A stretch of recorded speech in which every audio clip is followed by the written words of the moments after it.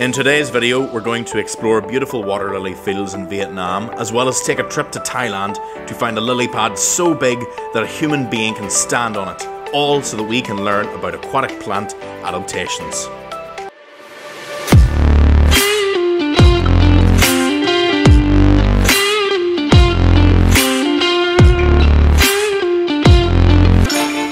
Just like us, plants need water to survive, but too much water can result in a plant dying. There are, however, some plants that have adapted to living in these conditions. Aquatic plants, or hydrophytes, are adapted to a life in water. Some float on the water, some emerge out of the water, while others live underwater.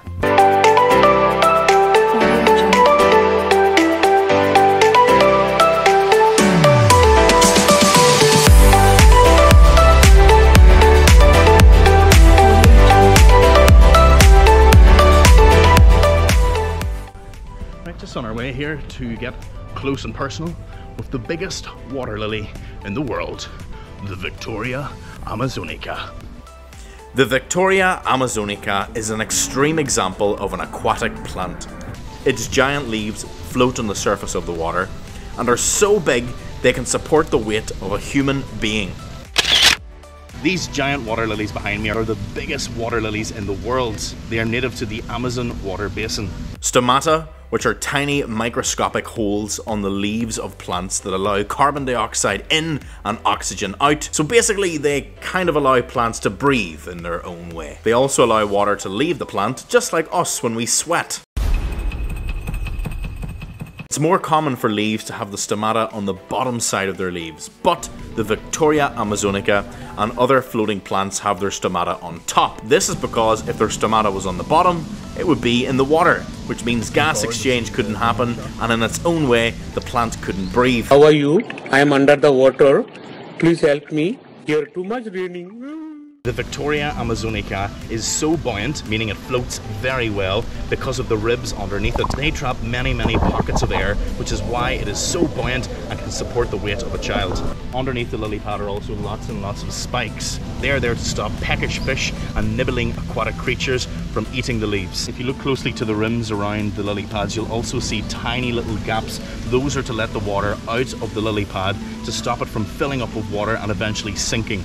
And that's all you really need to know about the Victoria Amazonica.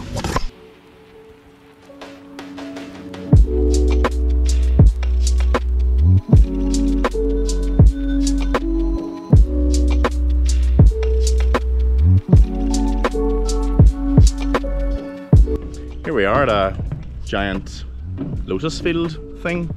Around us here are hundreds of lily pads. So lily pads are actually floating plants, but they can also be emergent. So you'll see that some of the leaves are floating on the water, while others have a stem that's coming out of the water. So now I'm just going to show you the underside of this lily pad. So if we look at the underside, you can see these little notches, and that's what keeps it off of the water. That's what keeps it floating, because the little tiny pockets of air will stay underneath that. And if you look inside of the stem, you can also see teeny tiny little holes, just like straws. Those are filled with air, and that's what's going to keep it buoyant. That's what's going to keep it floating in the water. So the leaves are pretty waterproof, as you can see.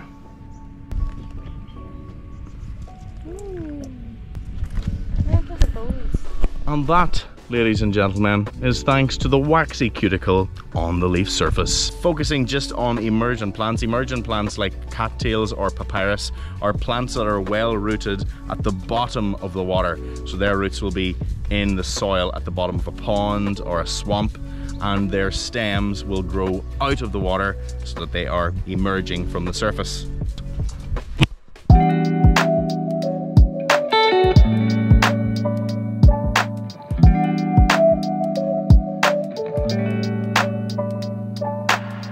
Another type of aquatic plant are the catstails, which can not very clearly be seen behind me, but I promise they're there, you gotta believe me. Catstails actually come straight out of the water.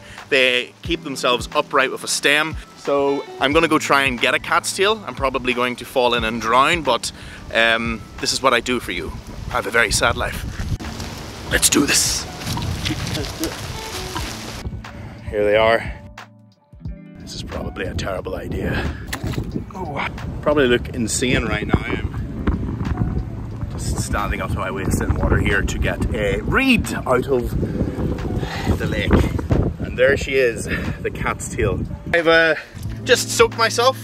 I think I need some new shoes. Foot's kind of coming out of there. Hey, enough of the feet, enough of the feet.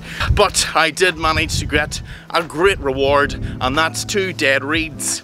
These are catstails. I don't know, those don't quite look like catstails to me. They look like something else. Moving on, they are a type of emergent plant.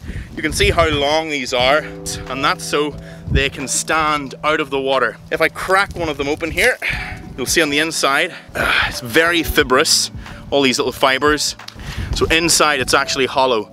That means what's inside of here is air, and when we put air inside of something like armbands or a float, it will cause it to be more buoyant and to float in the water. They grow their shoots extra early to allow them to grow tall as quick as possible so that they can emerge above the water. Their stems are stiff and firm to keep them upright out of the water and buoyant.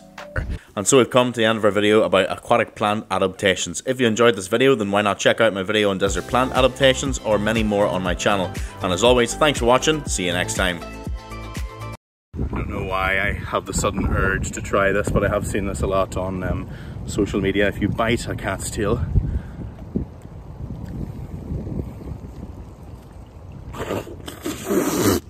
yep, don't know what I expected there.